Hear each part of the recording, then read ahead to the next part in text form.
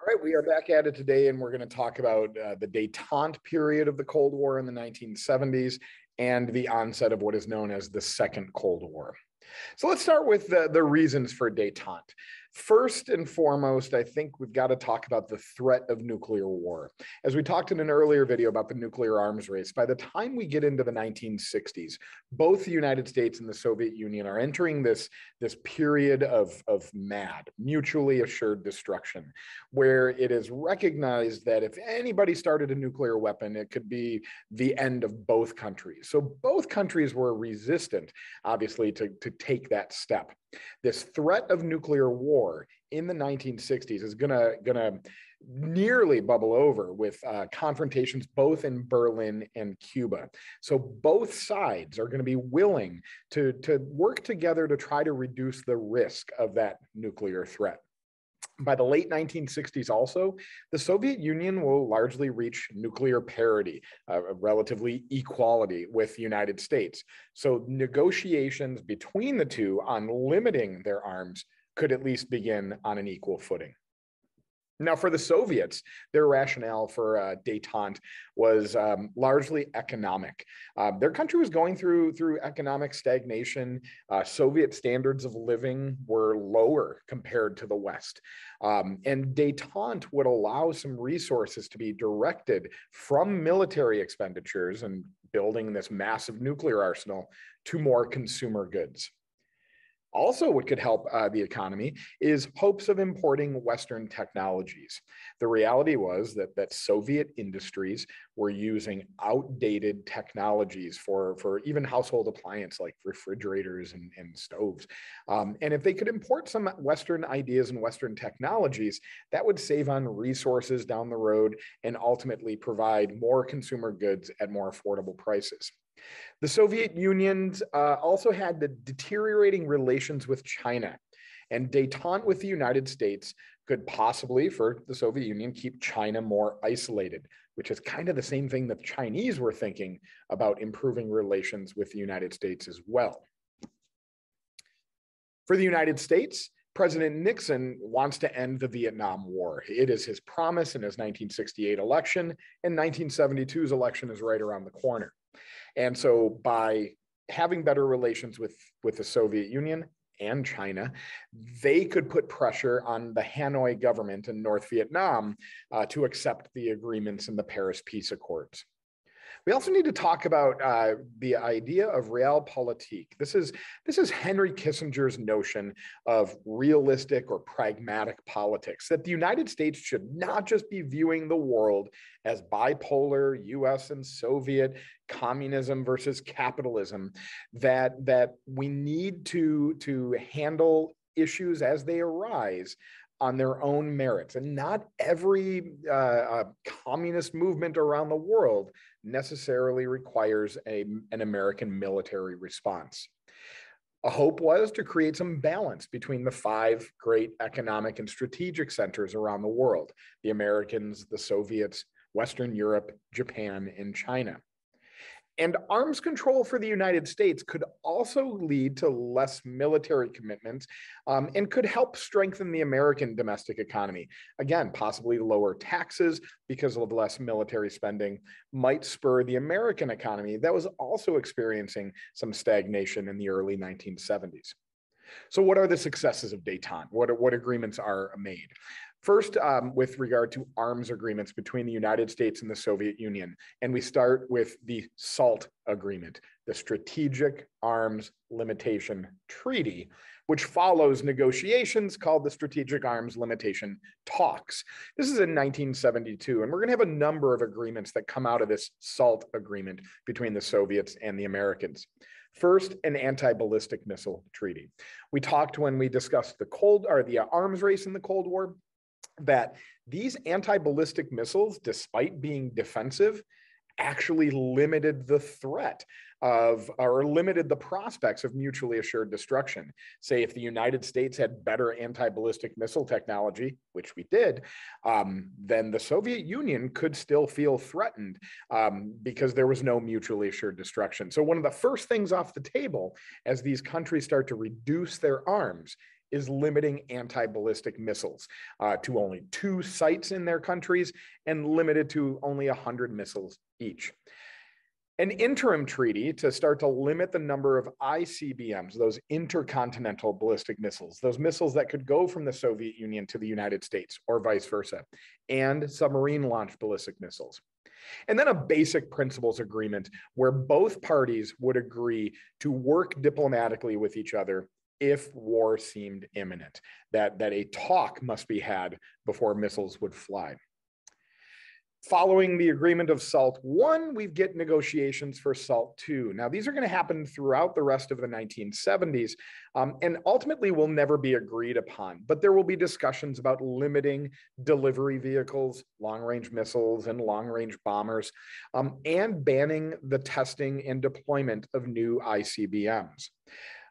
Though this is agreed to by American President Carter and Soviet leader Brezhnev, it's never going to be ratified by the US Senate because the United States sours on it following the Soviet invasion of Afghanistan.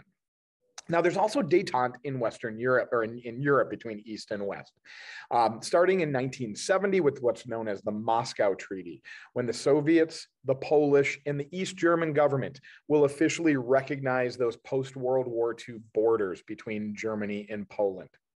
In 1972, a quadripartite protocol, which agreed to maintain the status quo with regard to Berlin, basically providing security for West Berlin. This is between East Germany and West Germany and the United States and the Soviets. In 1972, the Basic Treaty between East and West Germany, where each will accept their mutual existence, which they hadn't done prior to this point, and they will increase their trade links between them. And then the biggest agreement to come out of détente in Europe is the Helsinki Agreement, or the Helsinki Accords. 33 nations will agree in Finland in 1975 to what is called the Final Act of Helsinki, where 3 baskets or categories of agreements will be made. First, a security basket, where European borders will be agreed to not be altered by force. Second, a cooperation basket, which will bring closer economic, scientific, and cultural ties between East and West. And then finally, a human rights basket, where all signatories will agree to respect human rights and individual freedoms. Now, Leonid Brezhnev and the Soviet Union were a little bit nervous about that last basket because they've got some human rights issues. However, they definitely wanted those economic and scientific ties between East and West. So they did ultimately agree to the total package. Now, as we've already talked about, there's a détente between the United States and China as well. The United States will drop objections to China being on the UN Security Council and in the United Nations. Trade and travel restrictions will be lifted between the two countries. President Nixon will go to go to Beijing and meet with Mao in 1972. And those Paris Peace Accords are signed in January of 1973 with some support coming out of the Chinese to the North Vietnamese. Now, détente is always tenuous, and many in the United States are feeling that the treaties are benefiting the Soviets more because they were the ones that lacked the sophisticated technologies of the Americans. And many in the United States did not trust the Soviet Union to follow through on their agreements. And then actions in the Middle East and Africa will indicate to some in the United States that the Soviet Union was still continuing to expand its influence there, while the US was supporting right-wing regimes in Latin America and South America. And we'll deal with the United States and the Cold War in the Americas in a later video. In October of 1973, war broke out following an invasion from Egypt and Syria into Israel. The United States suspected that the Soviets knew in advance of Egypt's planned attack on Israel, but they did not inform the United States as they had promised to do. The Soviet Union was also involved in a civil war in Angola. The Soviets supported an Ethiopian conflict against Somalia in 1977. While in the Americas, the United States supported a coup in Chile that ousted a popular left-wing leader, Salvador Allende. So even though we are in a détente period of the 1970s, this does not mean the Cold War is over. Detente ultimately comes to an end following the Soviet invasion of Afghanistan in 1979. The Soviets moved into Afghanistan to support a pro-Soviet government in that country that was under threat by a rebel force. To opponents of Detente, this invasion of Afghanistan showed the Soviets' true intentions to continue to expand and spread their influence. SALT II would never be ratified. Exports to the Soviet Union from the West were limited, and the United States withdrew from the 1980 Moscow Summer Olympic Games. Now, with regard to the historiography of Detente, some will argue in the West that it was a success, that it reduced Cold War tensions, it limited the arms race, and it made the Cold War a little less unpredictable. However, the right wing in American politics considered Detente a weak policy that allowed the Soviet Union to strengthen itself and gain access to Western technology without really having any costs to itself, and that Afghanistan was a proof of the failure of Detente. This opened the door for the victory of Ronald Reagan in the 1980 presidential election, who would argue that the Carter administration before was showing weakness to the Soviet Union. And thus we enter into what is known as the Second Cold War. Ronald Reagan's election in November of 1980 will follow a wave of anti-communist feelings and rhetoric in the United States, and a belief that the US had to reassert their power in this Cold War relationship. Reagan argued that Detente was a failure, that it offered just a one-way street, meaning the United States was cutting back, but the Soviet Union wasn't, and that they could not be trusted, as evidenced by their invasion of Afghanistan.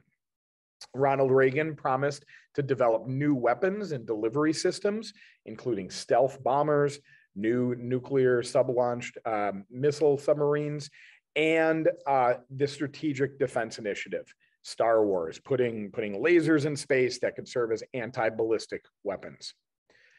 Reagan also issued what became known as the Reagan Doctrine, that the United States will provide to anti-communist governments any assistance, including military, so they could stop left-wing insurgents. This was especially used in Latin America. It's kind of a return to the old Truman Doctrine idea, and moving away from the Nixon Doctrine that President Nixon had used. Aggressive language also will come out of Washington, D.C. towards the Soviet Union, where Ronald Reagan will refer to the Soviets as the evil empire and the focus of evil in the modern world. And then the Soviet Union will shoot down a Korean passenger airliner that inadvertently flew into Soviet airspace, killing over 250 people. And so we see this Cold War tensions that had calmed during the Detente period begin to ratchet up in the early 1980s with the Second Cold War. We'll see you next time.